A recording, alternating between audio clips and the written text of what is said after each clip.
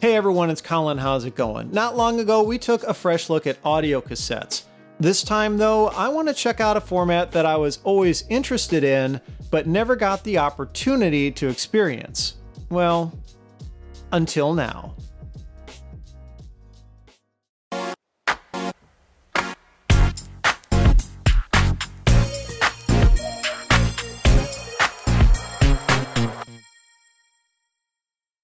This is a Sony TCD D7 portable DAT or digital audio tape recorder.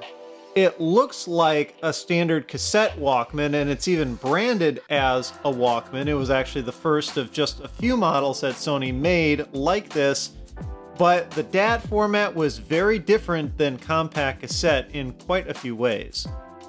On the top was, of course, the typical complement of transport controls. This is a tape device after all. And then some additional buttons up top here for dealing with the clock and the tape counter. The headphone volume control is digital on the front instead of a dial. Here's the combined hold switch and open for the lid.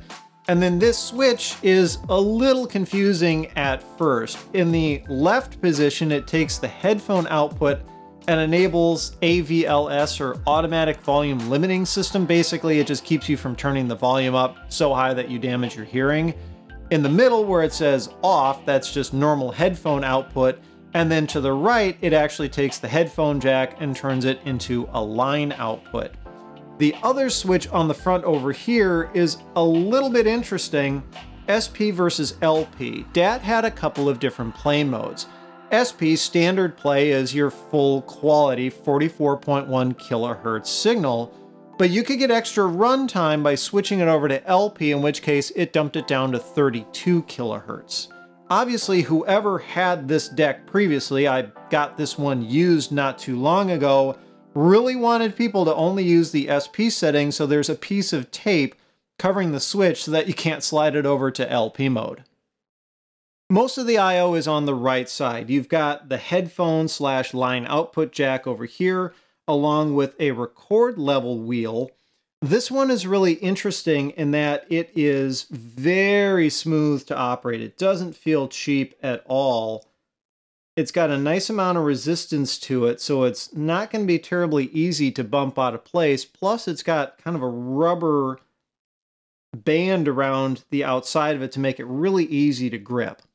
In the middle is this multi-way switch that I think the same person kind of put this rubber bumper thing on, again, to make sure that it stays in the position they wanted it to.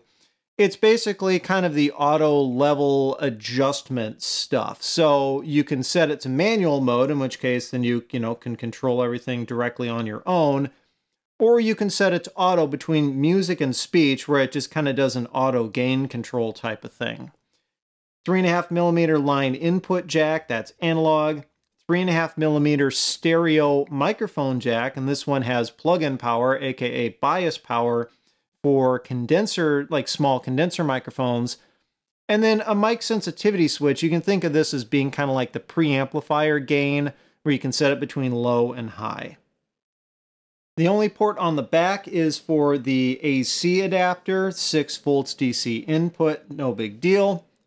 And then on the left side, the only thing that's really interesting is this remote and digital I/O port. This is a multifunction port. Unfortunately, it's proprietary, but it's where you can get digital audio input and output through this unit, plus remote control kind of functions. And we'll talk about the digital audio portion in a little bit. Something I really like about this unit is the LCD screen. It's kind of hard to come across on camera, but it looks really, really high quality and it's very sharp. And another really nice thing about it is that it's backlit through an electroluminescent panel.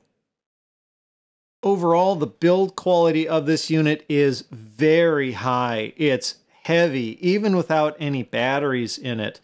The outside trim, like here, is made out of plastic, as is the battery bay cover, but the top and bottom panels are actually made out of metal. And what's really interesting is they have this glossy painted surface that's got a bit of a metallic sheen to it almost like automotive paint. It just gives this thing a very high quality feel. This is certainly not meant to have been a cheap consumer device back when it was new. This was for someone who knew what they were doing with it and wanted to pay a little bit more for the extra quality. It's just a really nice, solid unit. And there's one feature this thing actually lacks that really kind of reinforces that this was not meant for average consumer like listening to music use, and that is there is no switch to turn on Megabass. Now, after I got my hands on this unit, I wanted to experience recording some audio through it. So I went out and picked up some new old stock blank tapes. I could record to this thing through that line in on the side in an analog way, but where's the fun in that? The whole point behind this format was that it was digital and it records in very high quality. It's literally as good as CD quality sound, 44.1 kilohertz, 16-bit. So I need to use that interface on the side, the proprietary one. Well, there's some catches around that we'll get into, but what I also needed was to get actual audio into this thing. Now, DAT used the SPDIF, or Sony Philips Digital Interface Format standard for digital audio. That's a consumer grade standard that also got used for a whole bunch of other kinds of equipment. Minidisc used it, CD players often had an output for it. You also frequently would see it out of DVD players and into home theater receivers because there was enough bandwidth within SPDIF as a standard to handle multi-channel compressed audio, but it also did two-channel uncompressed audio. So you could basically do perfect digital copies if you had the right equipment and cable. So I'd like to take a little bit of a side quest, if that's okay, and talk about SPDIF. It's going to be easier using a DVD/CD player for this one. It's just what I have on hand. And, well, let's take a bit of a deep dive into how that whole protocol works, shall we? So SPDIF is based on another protocol called AES. AES is kind of a professional version of the digital audio protocol, and SPDIF is the consumer one.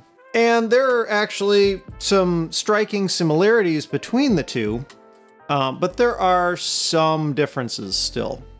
So let's get the scope hooked up here, and we can take a look at what the signal looks like, and potentially what some of those differences are.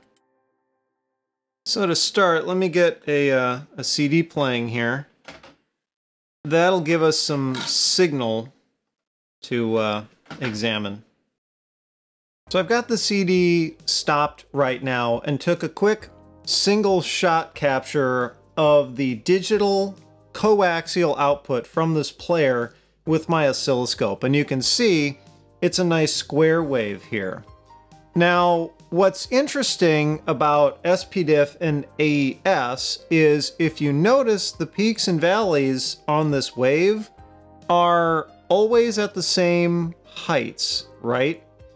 In this case, it's a nice even wave because it's just kind of the, I don't know what they call it, like the carrier signal, just kind of the standard signal that SPDIF always sends, regardless of whether it's passing audio or not. I guess just to signify that there is a signal there to a receiving device so that it knows it's picking something up from the source. But because the peaks and valleys are always at the same amplitude, that means this signal is technically frequency modulated, or FM. And that becomes a lot more apparent if I press play on the CD player and then do another single capture here.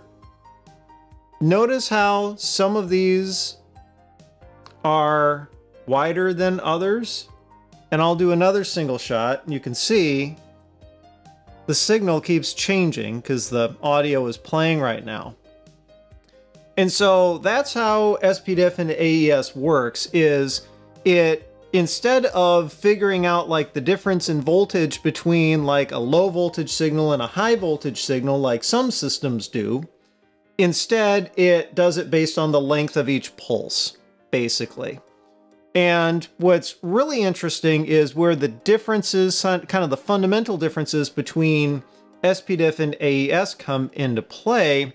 They both use the same like signaling protocol where they both work the same way like this, and they both encode audio in the same way, but there's kind of a fundamental difference in the actual like hardware level part of it. Obviously, there's an amplitude to this wave. SPDIF uses much lower signal strengths than AES does. The AES standard, I'd like to say, is something like 5 volts, whereas SPDIF is an order of magnitude smaller. It's like half a volt. And in fact, if I go into the cursor view here and start following this waveform, you can see at its peak, it's right around 500 millivolts or so at the top. And then of course we can follow it down to the bottom. And it's, you know, kind of right around that same negative 500 millivolts. What's curious is obviously there was intentionally made a big difference between SPDIF and AES from this voltage standard, right? My guess is it's to keep people from using one with the other. A professional AES-based recorder with a consumer-based playback device, something like that. So the voltages were intentionally made different. I'm sure there were other reasons as well. But what's curious that I've found, at least with this particular DAT recorder, is, well, sometimes the tolerances are so loose, they work fine anyway. Let me give you an example. What's interesting about this particular recorder is it's, you know, like a prosumer kind of grade piece of equipment, and it specifically says it supports SPDIF. Yet what's weird about it is the specifications say that the voltage required on the digital coax, like, you know, copper input, is like 5 volts, not 0.5 volts like the SPDIF standard requires. Accessories for DAT can be very expensive these days, to the point where this unit requires a proprietary cable for digital audio input and output. They were, you know, available back when this unit was new for a reasonable price, but obviously not as many people bought them.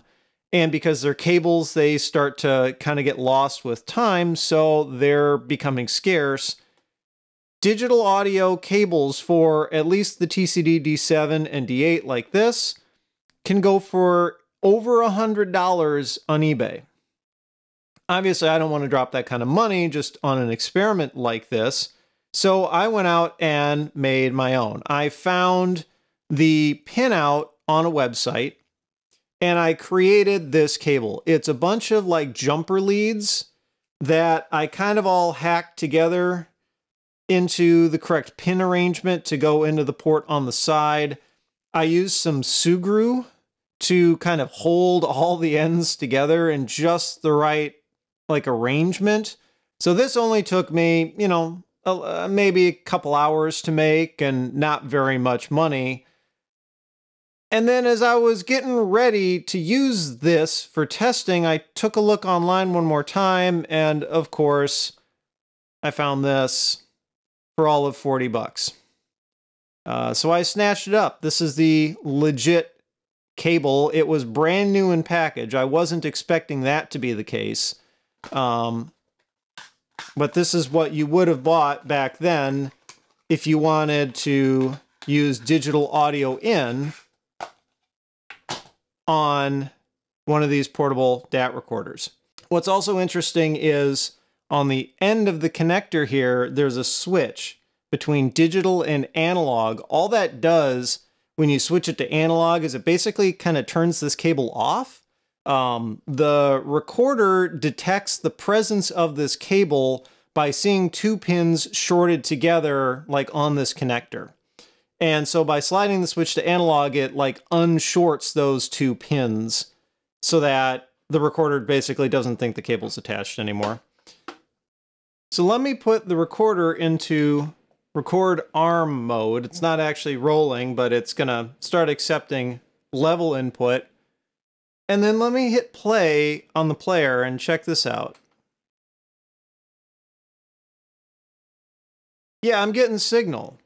And that's what's really kind of confusing and a little bit frustrating about these DAT recorders is, even though they say they need 5 volts input, just like AES, they'll accept actually a pretty wide range of inputs. And I should note, the cable I'm using is what they call a passive cable.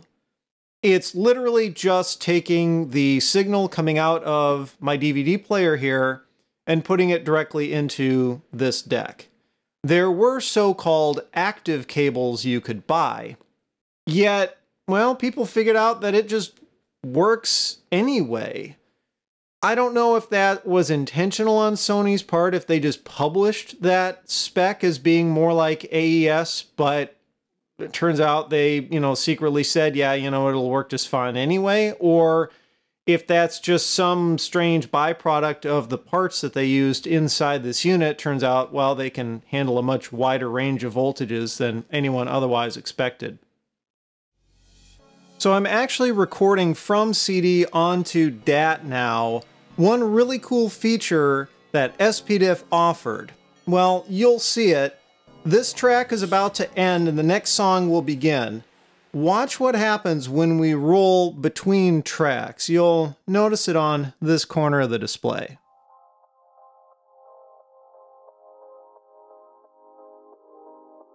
Yeah, it added a new track marker. That happens automatically when you record from a digital source.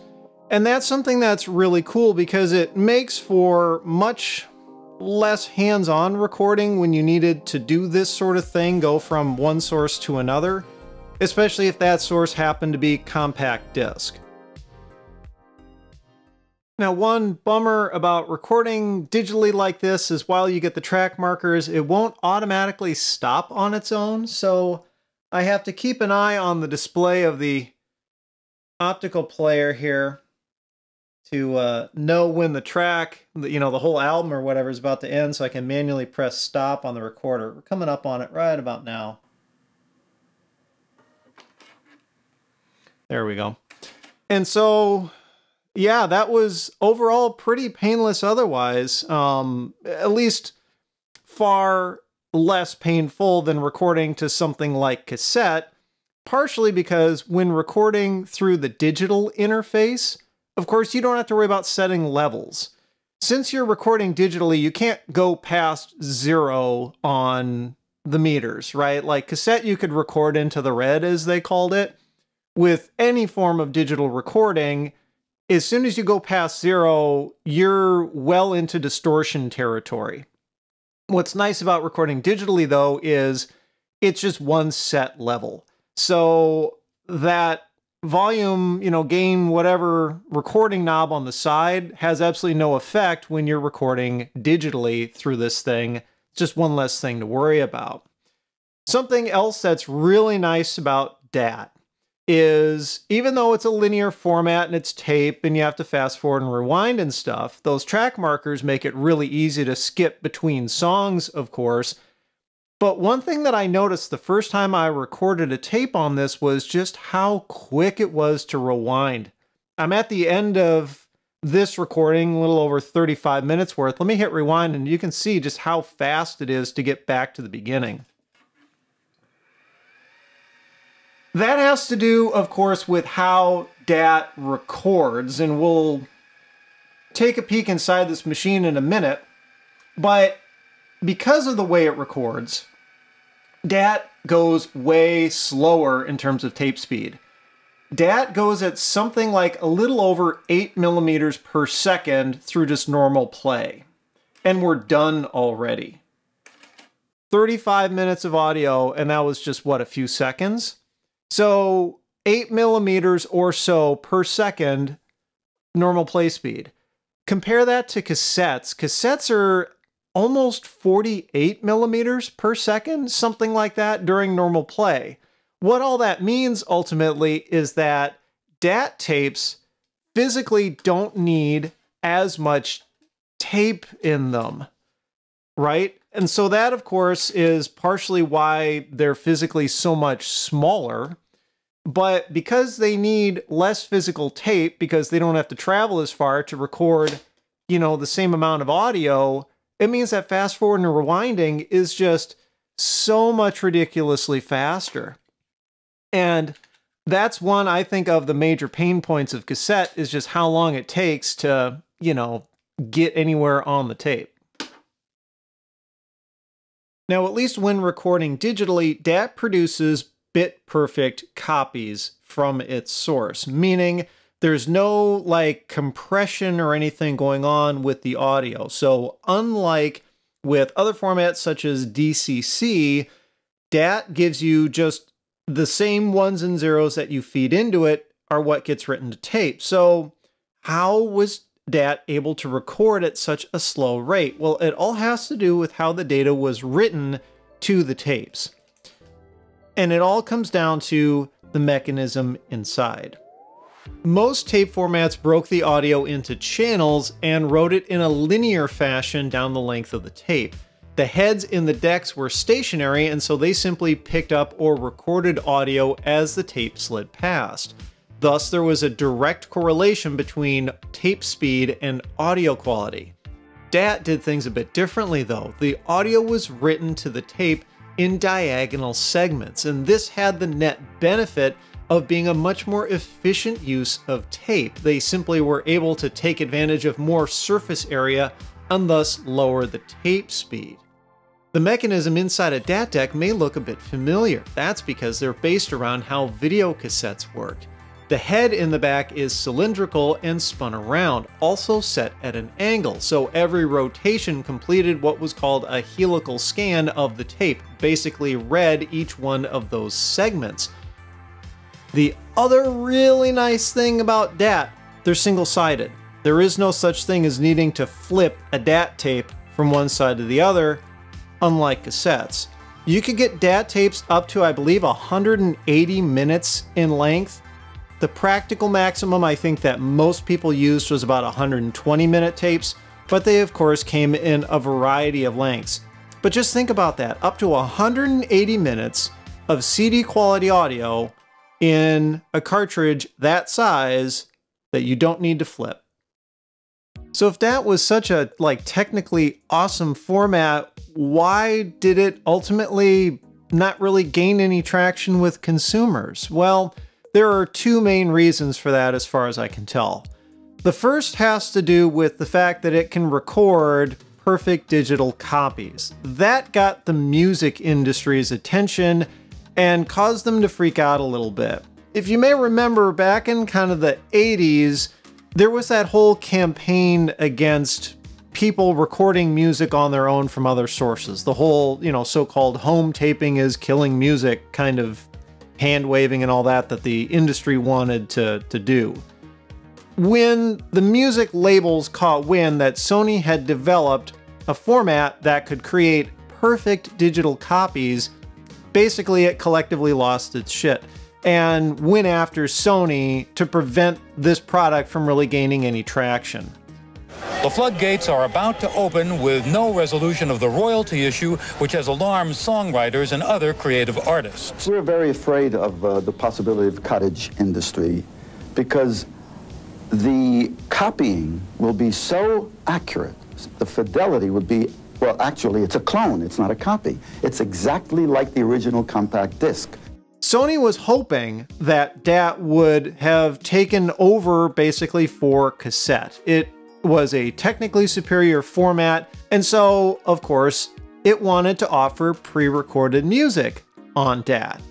Well, because of the music label's resistance to this format, more or less that never happened. A few pre-recorded titles did make it out, but nowhere near as many as whatever came out on cassette or CD or hell, even mini disc.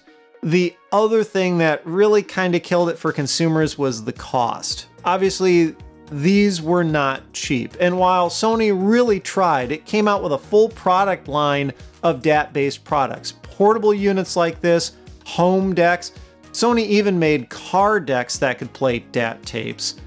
Well, the cost was high, and the mechanisms weren't as reliable as they could be. In fact, even this unit, which generally works very well, periodically when I put a tape in it, it'll fail to load. And that's a very, very common error, especially with this particular model. It was supposedly corrected in the successor to this one called the D8, or at least it happens less often.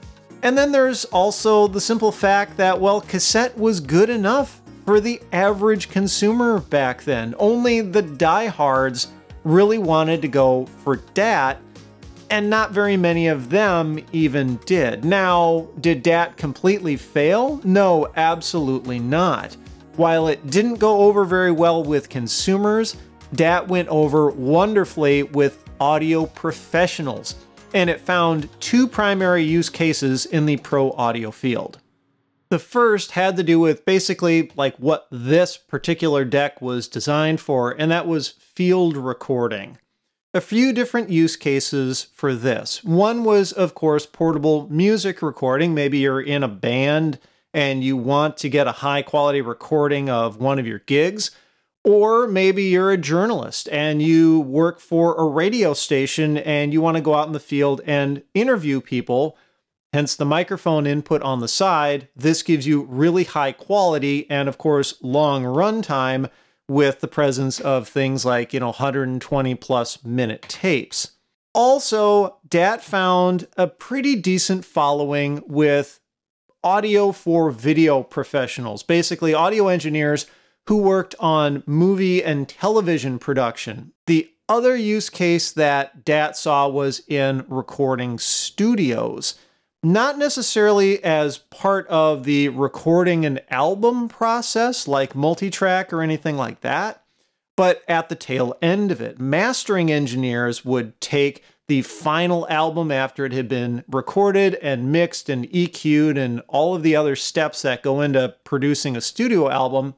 Well, they needed a way to get that audio to the production plant to manufacture things like CDs. When CDs were new, the most common way to do that was actually using U-Matic video cassettes. Sony manufactured what was called a PCM adapter, and now we would just refer to it as an analog to digital converter that allowed for the storage of audio, digital audio basically, onto U-Matic cassettes. That was clunky at best and required increasingly aging equipment. By the late 80s when DAT came out, U-Matic had long since kind of died off as a primary video storage format even. And so studios really took to DAT because it fulfilled that need. Throughout the 90s, when it was sent to that pressing plant, there's a very, very good chance it was recorded to DAT to make that journey. So ultimately, what happened to DAT? Well, in the professional world, it ultimately kind of died out around 2005 when Sony more or less killed the format. On the consumer side, of course, this thing was more or less DOA, so consumer products, consumer decks had long since been discontinued. We're at the point now where there's really nothing new being produced for DAT. Obviously, the equipment has long since stopped being manufactured, but you can't even buy brand new tapes anymore that have been freshly manufactured. Everything, all of these sealed tapes that I have here, were purchased new old stock off of eBay. So these numbers are definitely dwindling. Does that mean that the hardware is really cheap and this format's easy to get into? Well, no, actually quite the opposite, unfortunately. On the consumer side of things, since there just wasn't that much equipment that had been manufactured, it's kind of rare and so it's commanding a price premium. On the professional side of things, likewise, because it was such a staple and the equipment isn't being made anymore, there's a ton of DAT tapes around, like masters and interviews and all of this kind of archival stuff that people still want to be able to pull off the tape and play back. So the retro equipment from the professional side is also commanding a bit of a price premium. Now, I was lucky and got this particular deck for free. It was headed out for recycling. But Even though it generally works fine, it has that occasional loading fault, I decided I wanted to pick up a parts unit, just in case this one had problems. So I bought this one, an identical unit. It has more problems than this one. It basically just dies as soon as you press play, like it completely powers off. I suspect there's something going on with the circuit board in it. But even known bad, sold as parts, this thing cost me like 70 bucks. A good one of these that exhibits 0 faults is going to be well over 100. So, sad to say, while this is a super cool format, it's tough for a lot of people to want to get into. And will we ever see a resurgence in DAT, especially on the consumer side, like we have with vinyl and cassettes? Absolutely not. Just the scarcity of the hardware and the expensive blank tapes is pretty much going to kill that. In any event though, better late than never. I'm so glad that I finally got to check out this format. I think it's so good, and it's a great glimpse of what the future could have held. It's just a bummer it took me a couple of decades to get there. Anyway, if you liked the video, I would appreciate a thumbs up. Be sure to subscribe. You can follow me on Twitter and Instagram at thisdoesnotcomp. And as always, thanks for watching.